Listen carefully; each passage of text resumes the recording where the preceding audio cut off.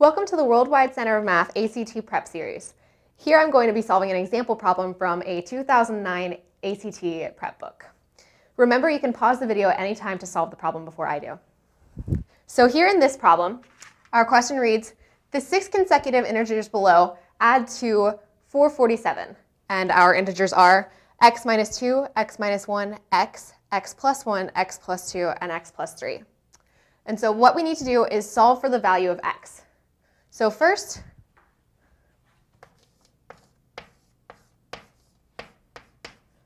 we'll set 447 equal to the sum of all of our integers.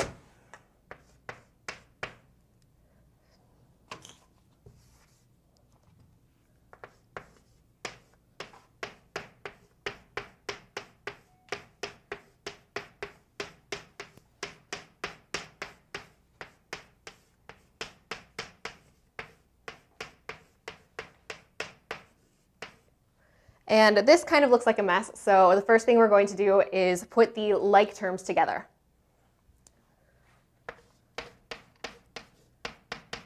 So we've got 447 again equals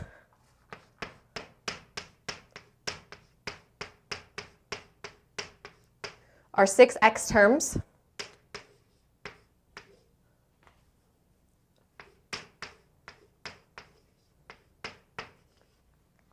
and our other terms in the equation.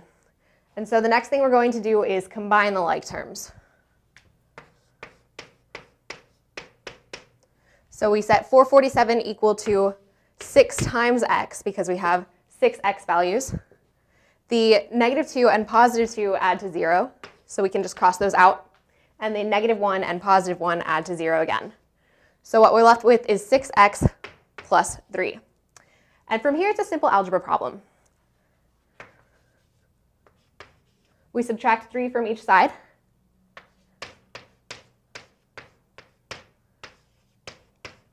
To get 444 equals 6x. And divide each side by 6 to get x equals 74. So we see that our answer is C. Thank you for watching. Click here to watch our ACT playlist for more example problems. Click here to subscribe to our channel, and here to visit centerofmath.org for more math resources.